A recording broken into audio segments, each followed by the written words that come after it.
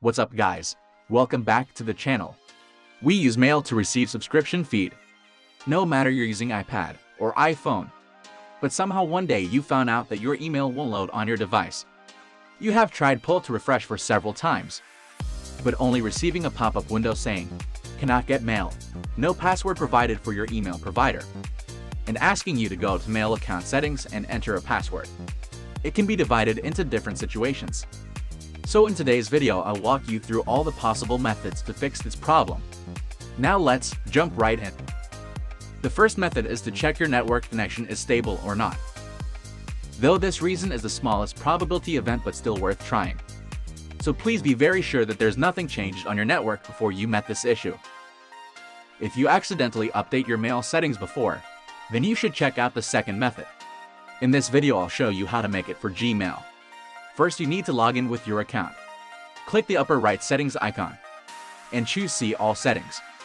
On the menu bar, find Forwarding and POP and IMAP. If you met this issue, the IMAP service may probably be disabled. Enable it, and your problem would be solved. The third method is for those who has changed their password but forgot to renew it.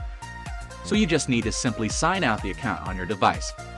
You can find the account in email settings, then delete it.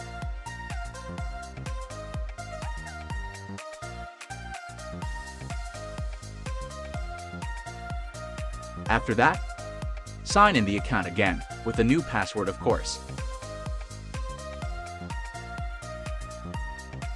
This time, when you try to pull down and refresh the inbox, you will see that the status lately changed to updated just now, which means your mail works again.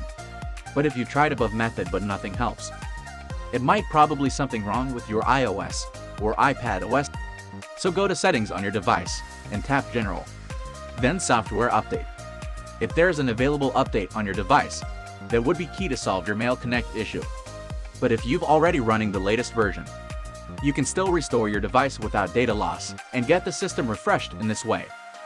First, download ReiBoot on your computer. I'll leave the download link in description below. And choose Standard Repair to get your device fixed without any data loss. Super fast and super easy. Okay, so that's all for today's video. If it helps, don't forget to give us a thumbs up. I would be very grateful if you subscribe. And stay tuned for our next video.